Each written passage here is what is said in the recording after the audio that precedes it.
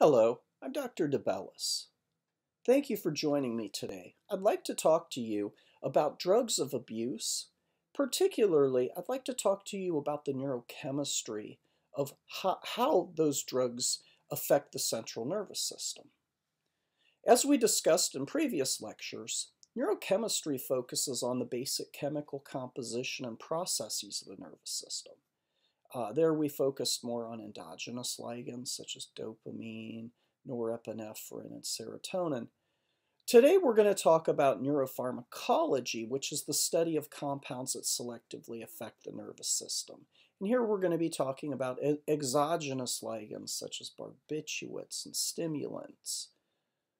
Hopefully you recall from our last lecture that a ligand is a substance that binds to a receptor molecule and has an effect. We have endogenous ligands, which are the ones produced in the body, and then we have exogenous ligands, which are produced outside the body. We're going to be focusing on exogenous ligands for this talk. I'd also like to remind you we have different subtypes for neurotransmitter receptors. We have 14 for serotonin, 5 for norepinephrine, and 5 for dopamine. And they seem like they have slightly different effects on the central nervous system whenever they're stimulated. And these different subtypes are constantly changing their concentrations in response to behavior as well. So a little review: an agonist is a ligand that initiates the normal effects of the receptor, whereas an antagonist blocks the receptor from being activated by other ligands. And an inverse agonist initiates an effect that's the opposite of the normal function. Drug tolerance develops when successive treatments have decreasing effects. One example of this is metabolic tolerance. That's when organ systems become more effective at eliminating a drug. For instance, if somebody consumes alcohol regularly, we would expect that there would be an increase in the enzymes that actually break down the alcohol. Therefore, whenever they use alcohol in the future, we could expect that it would actually break down quicker. We would say they have a higher level of metabolic tolerance. Now that's different from functional tolerance. Functional tolerance is where a target tissue may show altered sensitivity to the drug. So we might find, for instance, that there's downregulation of the number of receptors. We don't have as many neurons or receptors as a consequence of abusing a drug. So changes in number of receptors can alter sensitivity in the direction opposite to the drug's effects. So receptors, for instance, downregulate in response to an agonist drug. So that means when an agonist activates them, there are less. But then they will upregulate in response to an antagonist. So whenever they're not receiving enough stimulation, more of them will actually be available. Now, cross-tolerance is tolerance to a whole class of chemically similar drugs. Withdrawal symptoms may be caused by drug tolerance, and sensitization occurs when the drug's effects become stronger with subsequent treatments. Now, there are 8 common ways that drugs manipulate the presynaptic membrane. And again, this is the presynaptic membrane. We're actually looking at an axon terminal here. The first is levodopa and Wellbutrin are precursors. This is what we call precursor therapy, in which we increase the synthesis of neurotransmitters. Another method would be such as in the case of ketamine, we can decrease conduction velocity by inhibiting the sodium current. Other drugs such as reserpine interfere with storage of the neurotransmitters in the vesicles. So you probably recall that this right here is a vesicle, and the vesicle is sort of like a life raft. And if you think of the enzymes that are floating around in the cytoplasm as sharks, basically packaging these neurotransmitters into the vesicles actually protects them from the sharks.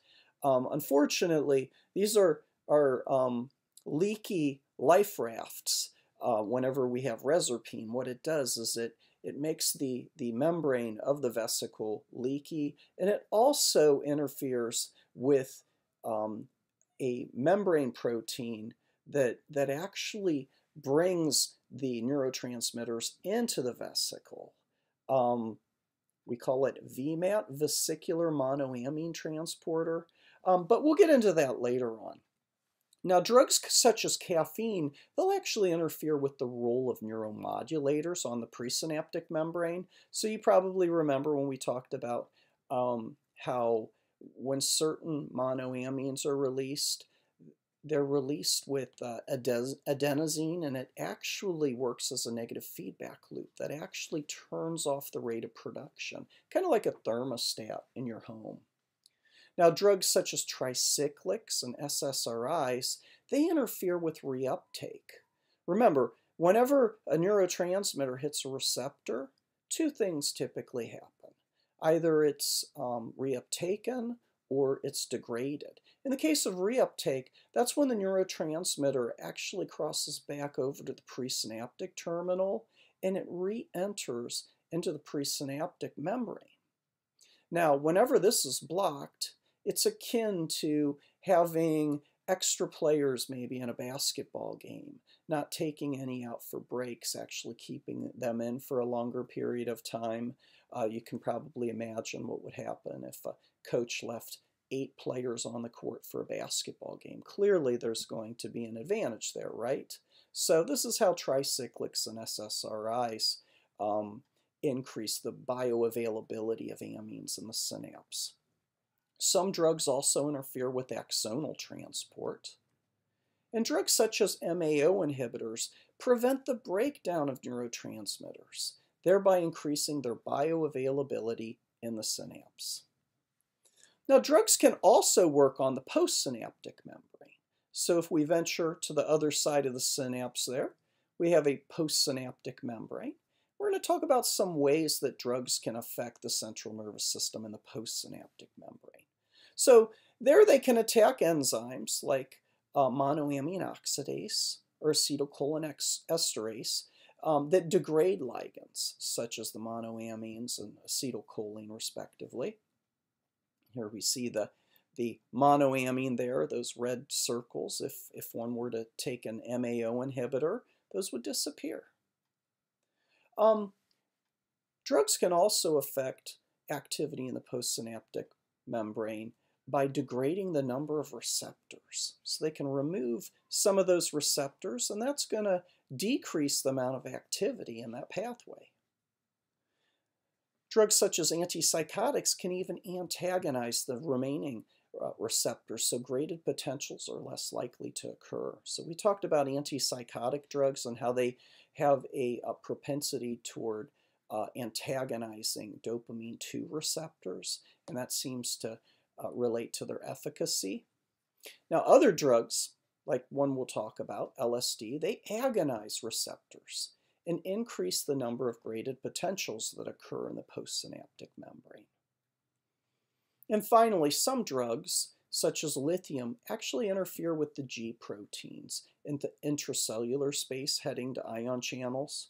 You probably recall from earlier lectures, I talked about how we have these membrane channels. We have the ionotropic, which are pretty quick acting, but the G protein coupled channels in the membrane, whenever they're activated, they release this G protein that floats around in the intracellular space. And as a result, whenever it finally hits a channel in the membrane, it will actually cause it to open up almost like an ionotropic receptor. So we're going to explore many of these drugs in much more detail in this lecture.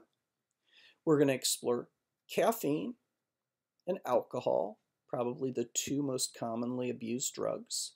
Then we're going to talk about narcotics, cannabinoids, nicotine, barbiturates, stimulants, and hallucinogens. So we're going to start with my favorite drug, caffeine. Caffeine's a really popular drug. It's really socially acceptable. It's kind of funny. Sometimes I'll go into the coffee shop and people are excited to get their caffeine and they're pointing to the newspaper next to them talking about how beneficial caffeine is to their health and to their mind. Caffeine has several biochemical effects, but only blockade of A1 and A2A receptors for adenosine has effects that operate at doses that you're going to find in a cup of coffee. But blocking of GABA A receptors, stimulation of calcium release, and inhibition of phosphodiesterase all require higher doses, even into the toxic range. Adenosine in the brain has neurotransmitter-like function, and it's been proposed as a key modulator in inducing drowsiness and sleep. The stimulant properties of caffeine depend on antagonism of adenosine receptors in the brain, especially in the striatum, which is part of the basal ganglia, where it interacts with dopamine to modulate locomotor activity. So now I'm going to show you a diagram here. You have a presynaptic terminal, so this is going to be an axon terminal, and here you have a dendritic spine, and as you can see, these yellow circles are going to be catecholamines, and this red one's going to be this adenosine, this neuromodulator. Here we have an adenosine receptor, which is actually on the presynaptic membrane. And on the postsynaptic membrane, we actually have the catecholamine receptors. But modulators such as adenosine affect either transmitter release or receptor response via this negative feedback loop. So here you can see the vesicle full of catecholamines also has a little touch of adenosine in it as well. Now caffeine's an exogenous neuromodulator that blocks the effects of adenosine. It antagonizes that red adenosine receptor. So it's an endogenous neuromodulator that normally inhibits catecholamine release, adenosine is. And here we're going to add caffeine. So acute caffeine intake leads to several physiological effects, including increased blood pressure and respiration rate, and enhanced water excretion and stimulation of catecholamine release from the adrenal medulla. So here we can see that vesicle approaching the presynaptic membrane. It's released. So here we're going to see the adenosine actually traveling to that red adenosine receptor, and it's actually going to slow down the rate of release of catecholamines. Now, if caffeine was incorporated into this, if we want to see how caffeine affects it, caffeine, again, it's an exogenous neuromodulator that blocks the effect of adenosine, an endogenous neuromodulator that normally inhibits catecholamine release. So if the subject had consumed coffee prior to this, caffeine here is going to be the green puvule here that's blocking the adenosine. So as you can see, when the vesicle is released, the adenosine makes its way to the adenosine receptor. The catecholamines go to the postsynaptic catecholamine receptors. And as you can see, the adenosine was actually denied access to the receptor because it was being antagonized by the caffeine. The net result is going to be that you're going to end up with a great deal of catecholamines in the synapse. Next, alcohol. Alcohol is a little more complex. We're actually going to be talking about 4 different neurotransmitter pathways when we talk about the effects of alcohol. Alcohol has a long history, and there are very strong attitudes about alcohol. Next to caffeine, alcohol is the most frequently abused drug, and it's been used for millennia. And alcohol abuse traces back to the Dutch distillation of gin. And in the 1830s, Americans launched the temperance movement to reduce alcohol use. In the 20s, the prohibition movement outlawed the marketing, manufacturing, and even importing of ethanol, and chronic alcohol abuse results in inadequate nutrition, leading to health problems and brain damage. We can see this oftentimes if you work in an inpatient setting. Patients will need to detox. They will actually go into an encephalopathy, and they will exhibit Korsakoff's confabulation. They'll look like they have dementia. Oftentimes they will recover after detoxification, even though you will have residual deficits typically, especially in the area of memory. It seems whenever somebody's alcohol abuse affects their memory ability, especially memory consolidation, that those problems tend to be ongoing for many patients. Now, most alcohol is metabolized by the liver, and chronic alcohol abuse damages the liver. Alcohol dehydrogenase converts alcohol to acetaldehyde, which is then converted to acetic acid by acetaldehyde dehydrogenase. And enzymes in the cytochrome P450 family also convert alcohol to acetaldehyde. Cytochrome P450 enzymes metabolize many other drugs, and if alcohol is consumed with other drugs, they must compete for the same enzyme molecule. And the drug molecules can accumulate to dangerous levels. So this is the reason that prescription and over-the-counter drugs oftentimes have warning labels regarding alcohol consumption with the drug. So alcohol dehydrogenase converts alcohol to acetaldehyde, which is then converted to acetic acid by acetaldehyde dehydrogenase. Interesting finding is that 10% of Asians have genes that code for an inactive form. And drinking alcohol results in buildup of toxic acetaldehyde, causing flushing, nausea and vomiting, tachycardia, headache, and dizziness. If alcohol is consumed with other drugs, they must compete for the same enzyme molecules, and the drug molecules can accumulate to dangerous levels. Some alcoholics experience the DTs, or delirium tremens, which can include convulsions, hallucinations, disorientation, panic attacks, unstable blood pressure. We're going to talk about how this happens on a molecular level. Alcohol also increases impulsiveness, and we're going to talk about why that happens. I also want to point out, contrary to myth, alcohol doesn't invent aggression. Alcohol has only been demonstrated to contribute to aggression in those who have a history of aggression, and those who believe alcohol will cause them to become aggressive. Alcohol also stimulates dopamine pathways, causing the euphoric effects, which last for 6 hours. And alcohol abuse also damages nerve cells, especially in the frontal lobe, yet some damage is reversible. The frontal lobes are the most affected by chronic alcohol abuse, yet some effects are reversible. Typically, whenever I see chronic alcohol abuse, the patients oftentimes will have certain telltale signs, a combination of ventriculomegaly, particularly in the fourth ventricle, which is consistent with cerebellum atrophy. Oftentimes they also have periventricular white matter changes, which are on the T2 flare. Now, brain damage that occurs after many years of heavy alcohol consumption is caused by the alcohol, the elevated acetaldehyde, also liver deficiency, as well as inadequate nutrition, particularly the deficiency of thiamine or vitamin B1, which is critical for brain glucose metabolism, and this causes cell death. And this particularly seems to affect the mammillary bodies, which are part of the limbic system that's really important for encoding new memories.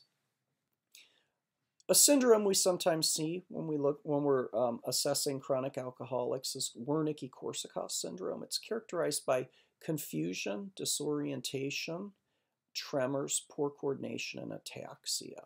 Ataxia is related to the atrophied cerebellum. In later stages, the patient remembers the remote past, but almost nothing about what goes on around them.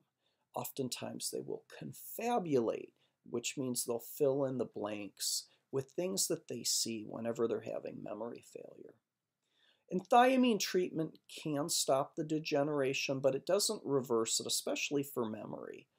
Some of the research shows that executive functions tend to recover significantly. However, memory functioning oftentimes is not as resilient with treatment. Heavy alcohol use can lead to fatty liver, alcoholic hepatitis, and alcoholic cirrhosis. In fatty liver, the triglycerides accumulate in liver cells, and alcohol is metabolized first, leaving the fats for storage. Now, in alcoholic hepatitis, liver cell damage apparently is caused by an accumulation of high levels of acetaldehyde. And in alcoholic cirrhosis, death of liver cells stimulates scar formation, and blood vessels carrying oxygen are cut off. I found as a clinical psychologist, it's been very, very useful to consult with treating physicians who can provide information about patients' alcohol abuse. Because if we're not aware of their alcohol abuse, which is sometimes the case, it can be very, very easy to misdiagnose or even just not to be able to feel confident in our diagnoses of our patients. So this is something that we always want to be aware of when we're trying to understand how we can benefit our patients. Alcohol readily crosses cell membranes, including the blood-brain barrier, and nonspecific actions result from changes in membrane lipids. Alcohol interacts with the polar heads in the cell membrane. It alters lipid composition, and it disturbs the relationships of proteins distributed in the membrane. It also interacts with specific sites on particular proteins and influences several ligand-gated channels and alters second messenger systems. And we're going to talk about how that happens. We're going to examine this on a molecular level. So we're going to talk about how alcohol affects glutamate receptors, how it affects GABA receptors, how it affects dopamine receptors, and then finally, how it affects the endogenous opioid system, the endorphins. Alcohol has its greatest effect on NMDA receptors. These are ligand-gated channels that allow calcium and sodium to enter and cause localized depolarization. So this is glutamate here. The light blue circles down here are going to be glutamate, and these are glutamate receptors. And here we can see the vesicle of glutamate approaching the presynaptic membrane, and then it's released. Now, alcohol actually is going to antagonize those glutamate receptors. Those NMDA receptors will cause them. And here comes more glutamate, another vesicle. Now, check this out. The postsynaptic membranes are actually going to uprate the NMDA receptors, or the glutamate receptors, in an attempt to restore the activity. So you have an abundance. Now look at how many of these NMDA receptors are there. And then you end up with another vesicle being released of this glutamate. And as a result, you have an abundance. Now when the effect of the alcohol wears off, the combination of increased bioavailability of glutamate and increased availability of NMDA receptors leads to overactivation of the receptors. You probably remember from a previous lecture when I talked about how glutamate in large amounts can actually lead to something called excitotoxicity. Here we find that whenever the receptors become available and there's this huge abundance of glutamate, this overactivation of the receptors is correlated with central nervous system hyperexcitability and seizures, which are typical of alcohol abstinence syndrome. So this would be consistent, for instance, with the DTs or delirium tremens. So now for detoxification, to prevent this, benzodiazepines such as Librium and Valium are actually prescribed to prevent alcohol withdrawal symptoms. And this is very important because there are some drugs that people can detox off of without having serious, fatal, potentially lethal side effects. Unfortunately, alcohol is not one of those drugs. If somebody is trying to quit cold turkey and they've been drinking excessive amounts of alcohol for a very long time, it's important that they detox under the supervision of a physician who has access to these drugs, which can be prescribed to prevent these withdrawal symptoms. Now, alcohol affects learning and memory because It is a glutamate antagonist, and it reduces glutamate release in many brain areas, including the hippocampus, which we've discussed. The hippocampus is very, very important. It's the most important area of the brain whenever it comes to memory consolidation for declarative memories. It's also very important for spatial memory. So alcohol binds to these GABA A receptors, like a benzodiazepine, and it opens the channels allowing chloride to enter the cell to hyperpolarize the membrane. Hopefully you remember what hyperpolarized means from our previous lectures. Hyperpolarizing means making the intracellular space even more negative than the extracellular space. So alcohol increases the chloride flux and stimulates GABA release, and alcohol acts on some GABA A receptors, but not others. So here we are. We have GABA, which is gamma-aminobutyric acid, and here it is in the vesicles. And then you have the GABA A receptors, and there we have alcohol. So alcohol, the red circles, it increases chloride, which stimulates GABA release, and some GABA receptors are activated by alcohol as well. So here we see the alcohol diffusing across the synapse. It's hitting those same receptors that the GABA would hit, causing these graded potentials that are going to hyperpolarize. So the combination of the free-floating GABA in the synapse along with the alcohol increases the level of hyperpolarization. And this is probably what leads to the sedating effects of alcohol. Alcohol also acts as an agonist on receptors in the dopaminergic mesolimbic system. So this is a part of the midbrain that goes into the limbic system that produces a great deal of dopamine, and it plays a significant role in the reinforcement and motivational mechanisms. We talked before about how dopamine is really important for the reward systems of the brain, things that we pursue, things that we find rewarding. As we can see, alcohol actually trips out the system. So the orange there is going to be dopamine, those orange spheres, and then we have the orange dopamine receptors on the postsynaptic membrane. The vesicles transporting the dopamine, which is then released into the synapse. And then whenever it crosses over, it causes action potentials. Now, if we added alcohol, it increases activities in these synapses by antagonizing these receptors, especially in the nucleus accumbens. The nucleus accumbens is a part of the basal ganglia. This is very important for pleasure pathways and reward pathways. It's where the caudate nucleus meets the putamen. Finally, alcohol affects the endorphin receptors. And this is one of the ways that it contributes to the reinforcing effects of alcohol. So not just the dopamine system, but the endorphin system. So you can see why alcohol has such an addictive potential. Acute administration of alcohol increases endogenous opioids. These are going to be the endorphins and enkephalins. It increases their production as well as their release. So here we have the red spheres again are going to be alcohol, and the gold ones are endorphins, and then finally on the postsynaptic membrane we have the endorphin receptors. But you can see that these vesicles full of endorphins release them into the synaptic space, and acute administration of alcohol increases these endogenous opioids, their production and release. So we can see the activation there.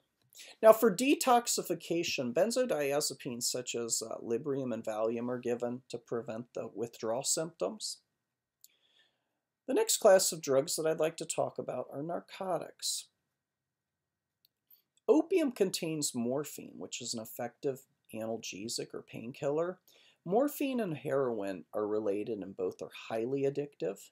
And now we have, so these opiates, they bind to opioid receptors in the brain, especially in the locus ceruleus and the periaqueductal gray.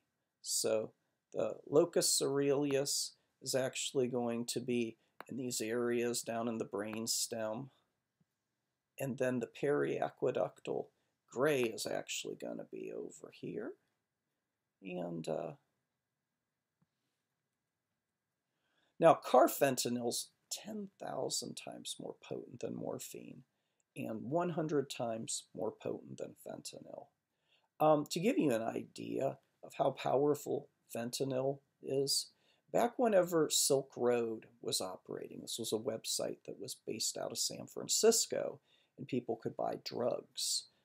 You could go there, you could purchase online through the dark web, you could purchase, you know, crack, heroin, marijuana, whatever you wanted. But the owner of Silk Road actually took fentanyl off the menu. Basically, they felt that, you know, if you wanted to get crack, they could help you to get really good crack. But fentanyl, that's so powerful. We won't be a part of that. It's too addictive. As you can see there, these are lethal doses of heroin, fentanyl, and carfentanil. So you would need that much heroin probably in order to overdose. For fentanyl, not really that much. I mean, but then carfentanil is, again, 10,000 times more potent than morphine. So these are very powerful drugs. Now, opioids contribute to the reinforcing effects of alcohol in the same way that they also stimulate these opioid pathways. Acute administration will actually cause these action potentials, or these graded potentials. Now we're going to talk about cannabis. Marijuana is derived from cannabis sativa, and its active ingredient is delta-9 tetrahydrocannabinol, which we're going to call THC. The effects vary. They include relaxation, mood alteration, elation, stimulation, hallucination in some cases, paranoia, and sustained use can lead to addiction. Now, oftentimes people ask, well, is it psychological or physiological addiction?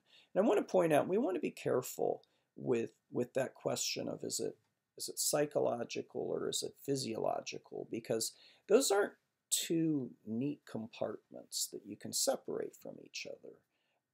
They sort of blend together. So I think that's kind of a loaded question. Now, the brain contains orphan cannabinoid receptors to mediate the effects of THC and other compounds. Endocannabinoids are homologs of marijuana produced in the brain, and they act as retrograde messengers, and they may influence neurotransmitter release from the presynaptic neuron. Now, psychotropically, cannabis sativa typically causes an alert and energetic high, whereas cannabis indica causes a relaxed and lethargic high. But marijuana is a complex mixture of cannabinoids. Over 200 have been identified, and other molecules and other risk-benefit ratio of this mixture has not generally been well defined. Anandamide is an endocannabinoid, so it's produced inside the body, and it leads to altered memory formation, appetite stimulation, reduced pain sensitivity, and protection from excitotoxic brain damage, which we talked about with too much glutamate. Now, humans produce endocannabinoids, including anandamide and 2-AG. And here we can see how the anandamide works. So the anandamide is going to be these red circles here. And this is an interesting synapse here. This is what we call a synaptosynaptic. I'm sorry, this is what we call an axoaxonic synapse here. And basically, what's going to happen is the anandamide is actually going to be released, and it's actually going to hit this axon terminal here. And here you can see glutamate is being produced. As you probably recall, glutamate is the most common excitatory neurotransmitter in the central nervous system. And here we have two vesicles making their way down into the synapse, and then you have the receptors for the glutamate there. And what happens in the case of anandamide is you can see this vesicle of glutamate has been released, but as the anandamide actually approaches that exoaxonal synapse and it's released, what it does is it activates these CB1 receptors, we're going to call them, and that actually causes the release of glutamate to stop. So over time, there's going to be a decreased amount of glutamate because of the activation of these red CB1 receptors. Now, if we were to administer THC, we could expect that there would be an even stronger reduction in glutamate bioavailability in the synapse because of the fact that you have that additional activation of these exoaxonic synapses over here, the receptors of these CB1. But anandamide is an endogenous ligand. It's involved in binding THC and CBD to endocannabinoid receptors. And this 2-AG is also an endogenous ligand, and it's involved with neuromodulation and CB1 receptors. And both naturally occurring cannabinoids, such as THC and CBD, and synthetic cannabinoid molecules can bind the human endocannabinoid receptor and have biologic activity. Now, currently, the cannabinoid biology is not fully understood. Clinical trials have identified areas of therapeutic potential for these molecules. Those include as an analgesic for chronic neuropathic pain, also appetite stimulation and debilitating diseases, spasticity and multiple sclerosis, cachexia, and finally, it's sometimes used with chemotherapy associated nausea and vomiting. So it seems to have a lot of promise in these areas. Now, regardless of the species, the main active ingredients currently utilized for the desired medicinal effects are the delta-9 tetrahydrocannabinol, a psychoactive cannabinoid, and then cannabidiol, CBD, for non-psychoactive cannabinoid. And the buds and leaves of the plant are smoked, vaporized, and or cooked for their effects. And the cannabinoid extractions may also produce therapeutic benefits, such as the percentage of THC or CBD can be assessed and manipulated. So, now 2 legal synthetic forms of marijuana are available in the U.S. and approved by the FDA. There's a dronabinol, or Marinol, which is a Schedule III oral medication approved for the Food and Drug Administration for the treatment of AIDS-related wasting, chemotherapy-induced nausea and vomiting. It's a capsule which must be taken whole orally, and it may prove problematic in the face of nausea or vomiting.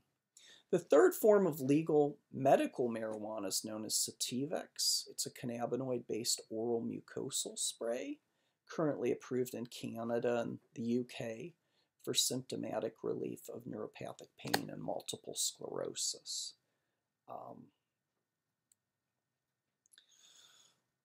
Next, we're going to talk about nicotine.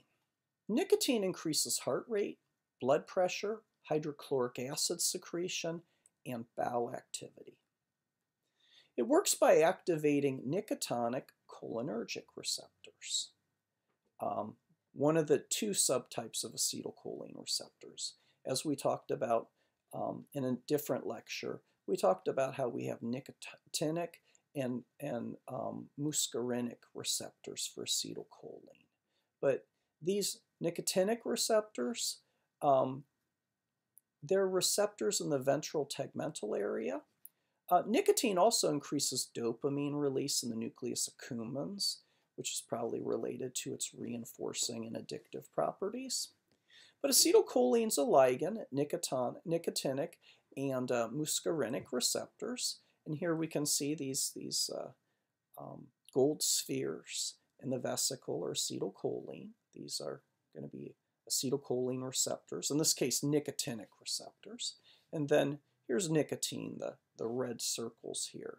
But as the vesicles of acetylcholine approach the presynaptic terminal, they're released into the synapse, and they operate the same way as nicotine. They basically activate these acetylcholine receptors, these nicotinic receptors. They do it the same way. So it's like you're increasing it through agonist therapy. Now in smokers, nicotine produces a calm or relaxed state, partly as relief from nicotine withdrawal symptoms. Nicotine administration in non-smokers tends to elicit heightened tension or arousal, along with lightheadedness, dizziness, or even nausea. It's very interesting if you think of ever trying a cigarette when you're younger as a result of peer pressure and finding it to be an aversive experience. This is consistent with the research that shows that, yeah, whenever one is administered nicotine, it can actually have aversive symptoms if they didn't choose to. But the mesolimbic dopamine pathways from the ventral tegmental area to the nucleus accumbens play a key role in the reinforcement. So again, this is the dopamine, and increased acetylcholine activation likely leads to the cognitively enhancing effects.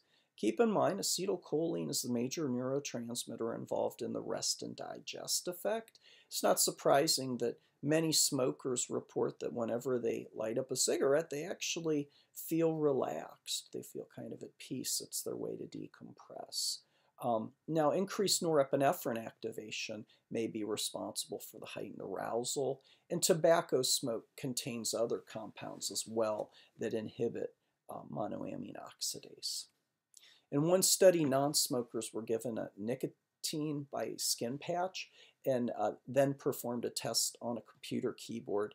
And nicotine treatment led to significant decrease in errors of omission.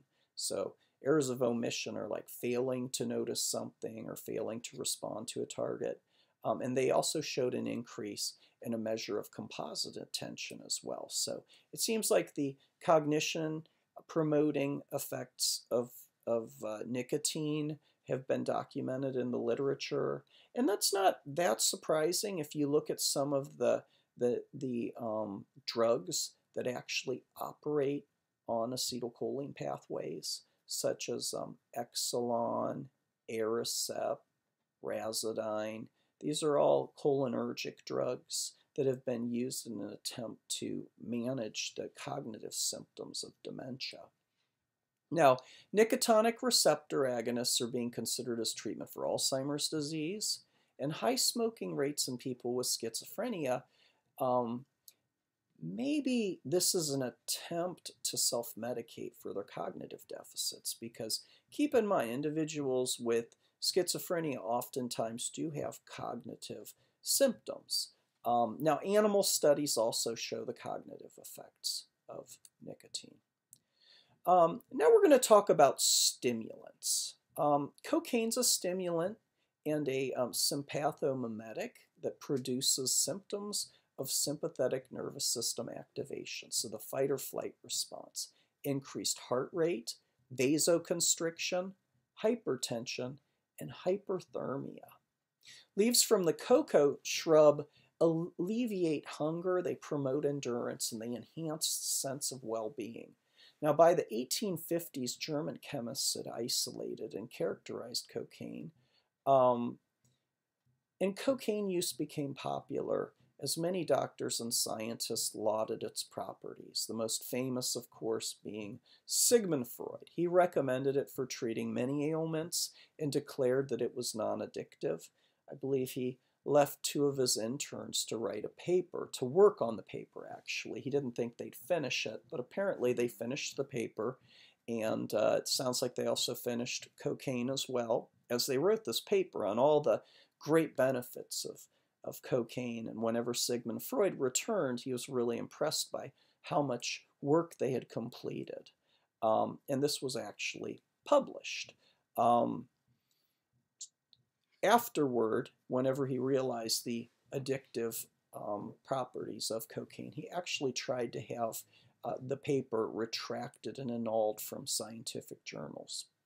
But cocaine's the purified extract of the cocoa leaf, and it can be used as an anesthetic, and it increases catecholamine activity, but it's highly addictive. Now, the D3 receptors have an important role in cocaine's rewarding and reinforcing effects. Cocaine-independent individuals show abnormal prefrontal cortical functioning manifested as deficits in inhibitory control and evaluating consequences of their behavior, as well as impairments in verbal memory, attention, and motor function. And you can probably imagine how having trouble with an inhibitory control is going to further then perpetuate one's drug abuse. Now, catecholamine transporters, such as norepinephrine transporter, dopamine transporter, they drive catecholamine reuptake, which decreases bioavailability of the norepinephrine and dopamine. So what this means is we actually have a transporter here. What it does is it takes catecholamines out of the synapse and it packages them back safely into a vesicle. And this transporter could be NET or DAT. It could be norepinephrine transporter, dopamine transporter. We're not going to, it could be either for the sake of this diagram here. So here the red circles are going to be catecholamines. These are going to be catecholamine receptors on the postsynaptic terminal. And here we can see the vesicle making its way to the presynaptic membrane and releasing the catecholamines, such as dopamine and norepinephrine. And after they cause these graded potentials in the postsynaptic membrane, they will then make their way to the transporter protein. Now, if the individual is taking cocaine, it would actually block this transporter protein, and there couldn't be any reuptake of the norepinephrine or dopamine, which you can imagine would lead to an abundance of norepinephrine and dopamine, a great deal of bioavailability, which is going to increase the local potentials in the postsynaptic membrane. So we're going to have a great deal of dopamine and norepinephrine activity as a result. So cocaine binds most strongly to the serotonin transporter, followed by the dopamine transporter, and then the norepinephrine transporter. But blocking dopamine reuptake appears to be the most important for cocaine stimulating, reinforcing, and addictive properties. Now, dual dependence is addiction to the effects of the interaction of two drugs. So, for instance, cocaine plus alcohol will produce a unique metabolite called cocaethylene, which has activity similar to cocaine but a longer half-life. And research shows that longer periods of access to cocaine can lead to an escalation of intake that in turn downregulates the reward circuit, presumably making cocaine even less rewarding. So, now amphetamine or methamphetamine works differently. It's a synthetic stimulant that resembles catecholamines in structure. It was first synthesized in 1887. Amphetamine and methamphetamine are metabolized by the liver at a slow rate, and they cause the release of neurotransmitters even in the absence of action potentials. And the way that they do this is, earlier we talked about these catecholamine transporters that are blocked when one uses cocaine.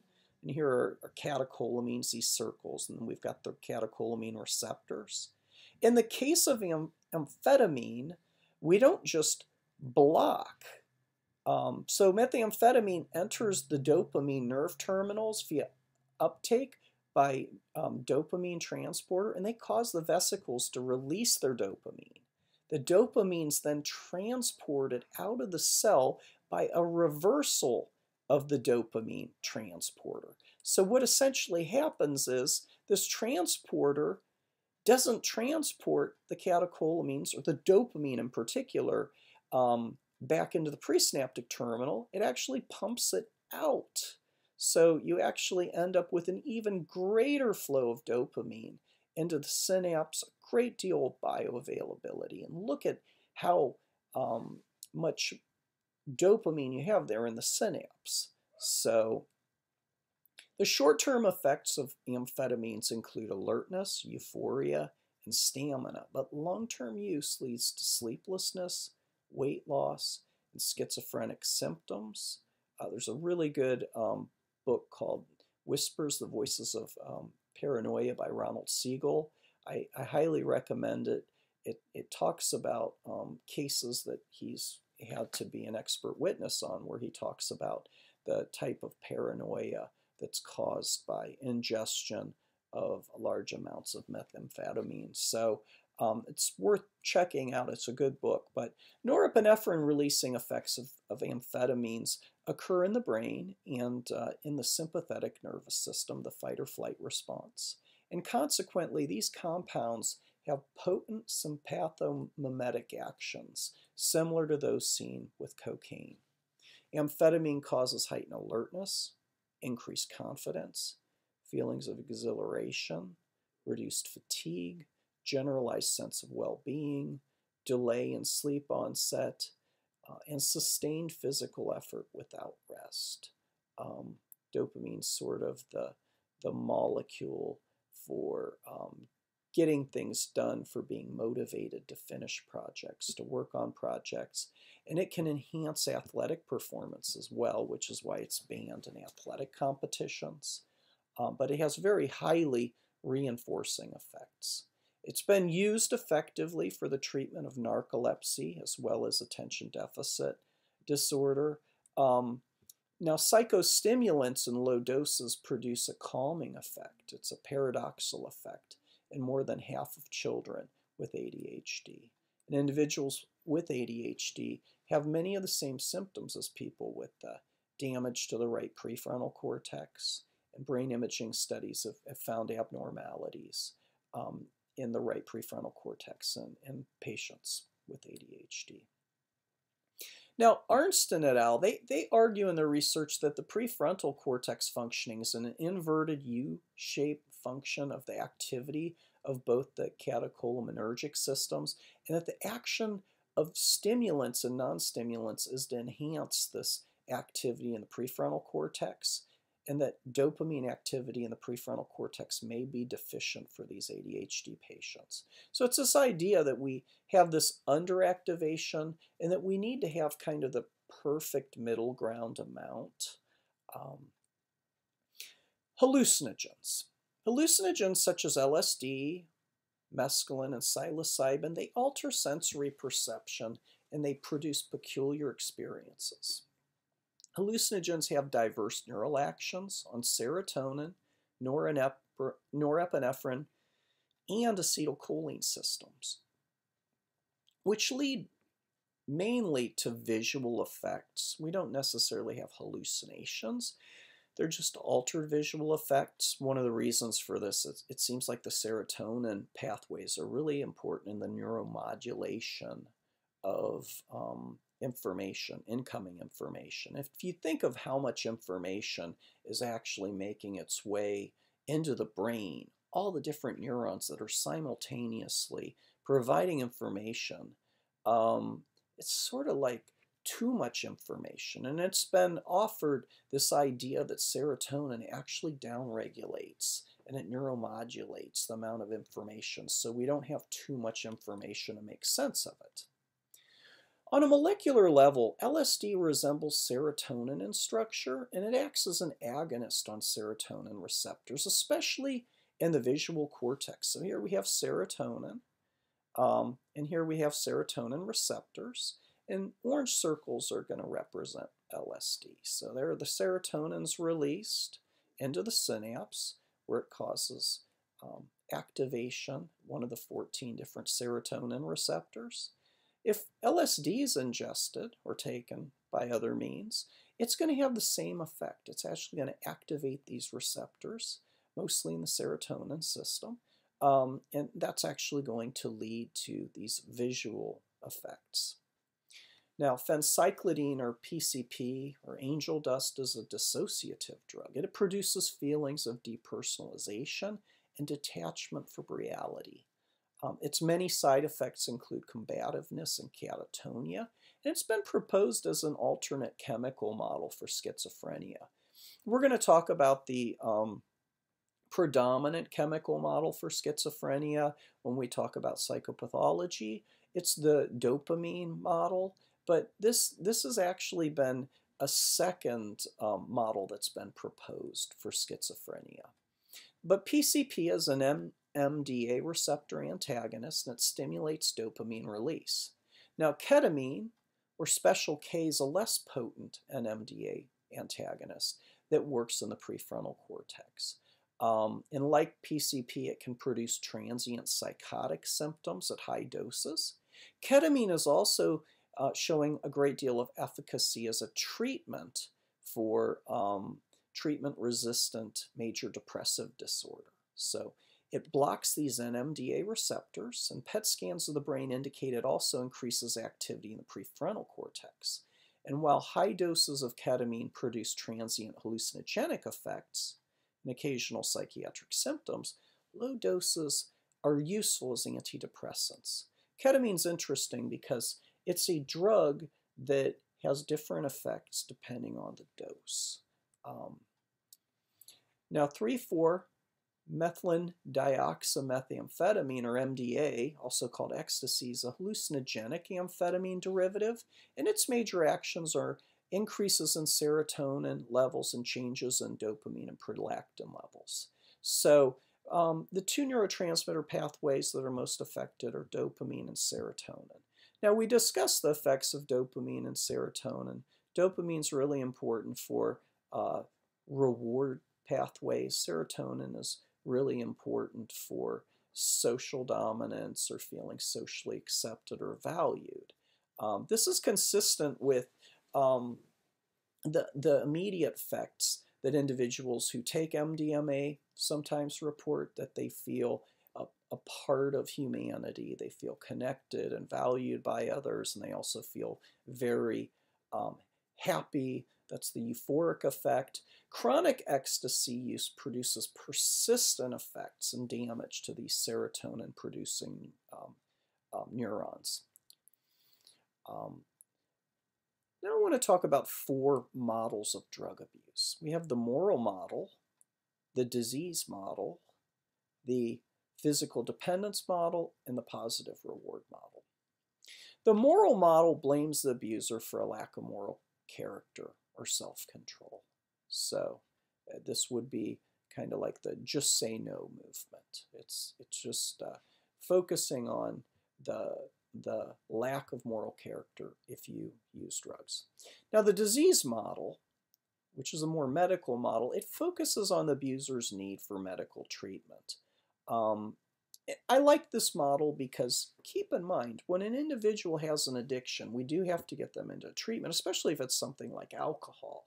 If somebody has just detoxed cold turkey and they've been abusing liquor for a long period of time, we want to see to it that they meet with a medical doctor to prevent them from having serious withdrawal symptoms. One of the challenges with the disease model is that an abnormal condition in abusers has not been identified. We typically refer to these as biomarkers. We have not found the golden biomarker for alcoholism. The physical dependence model, called the withdrawal avoidance model, it says that abusers use drugs to avoid withdrawal symptoms. And in some cases, this is the case. I don't know if you've ever seen a movie such as Trainspotting, where they show the horrible withdrawal symptoms individuals face whenever they try to detox. We also find this with alcohol as well. But the positive reward model offers the perspective that a lot of drugs of abuse actually don't have these strong withdrawal symptoms. And therefore, drug use is a behavior controlled by the positive rewards, more so than avoidance of withdrawal symptoms. Now, many addictive drugs cause dopamine release in the nucleus accumbens. Again, this is part of the basal ganglia. It's in the anterior junction where the caudate nucleus meets with the putamen. But some axons that terminate here originate in the ventral tegmental area of the midbrain and are involved in the reward pathway. The addictive power of drugs may come from stimulating this pathway. And experimenters found that rats will activate dopaminergic stimulation of the reward pathway to the exclusion of eating. So they'll stop eating in order to hit a lever that will actually activate this pathway. Another pathway may involve the insula, which is a brain region within the frontal cortex. And it's also been noticed in clinical cases. Patients with damage to this area have been able to stop smoking effortlessly. Some of them report that they don't have an aversion to pain. When asked if they feel the pain, they say, yeah, I feel it. It doesn't really bother me that much like it used to. So these pathways, again, they're going to originate here in the midbrain. Then they're going to actually make their way up into the nucleus accumbens and the basal ganglia, where they're going to exert their rewarding effect. There are some factors that raise one's susceptibility to addiction. It's been known that there are some biological factors, such as one's sex or their genetic predisposition. Also family situation, broken families, poor relationships. Having siblings who are drug abusers raise your likelihood of engaging in drug abuse. Also, personal characteristics such as aggressiveness and emotional control are related to susceptibility to addiction. And then finally, environmental factors such as peer pressure and social factors, as one can understand. Now, environmental stimuli can become associated with the effect of the drug. We find this in cue-induced drug use, which is increased likelihood of using a drug because factors are present that were also present when the drug was last used. It's really fascinating to think of all the unconscious forces on behavior that we're not aware of that can relate to drugs. For instance, from time to time we hear about somebody who overdoses, and we find out that they had used a great deal of the drug that they overdosed on, but the specific time that they had the lethal overdose, they'd only used a fraction of that much. And the question is, why is it that a quarter of the normal amount that they used actually causes them to overdose? And one of the explanations that's been offered is whenever you see any cue that's associated with your drug of use, that your liver starts pumping out enzymes in anticipation of the drug being ingested or snorted or inhaled. And that whenever you don't see any of these cues, you don't have that head start. Your liver doesn't have that head start in order to detoxify it. So that metabolic tolerance doesn't happen quick enough. Therefore, when people are in novel settings that they'd never used the substance in, it can raise their likelihood of experiencing overdose. But this all happens at an unconscious level, which is really fascinating. Now, medications are used to treat drug abuse, and they're really useful for this. Some physicians are board certified now in addiction medicine. This is a new subspecialty. It's a great area. Now, there are drugs for detoxification that they prescribe, such as benzodiazepines, such as Librium, and drugs to help ease the withdrawal symptoms. Also, they have agonists or analogs of the addictive drug. And we see this, these partially activate the same pathways as the drug. And we find this, for instance, with methadone or nicotine patches. Also, we have antagonists to the addictive drug, and they block the effects of the abused drug, but they may produce withdrawal symptoms. And then finally, we have medications that alter drug metabolism, like antabuse, which makes drinking produce unpleasant side effects such as flushing, irritation, and nausea. Now, reward blocking medications, they block positive reward effects of the abused drug, but may produce a lack of all pleasurable feelings. And anti-craving medications reduce the appetite for the abused substance. And then finally, immunization prompts the immune system to remove the targeted drugs. So now we have finished our talk about the neurochemistry of drugs of abuse. I hope that was useful for you, and hopefully you can join me for our next lecture on the endocrine system as it relates to behavior. Thank you so much for joining me.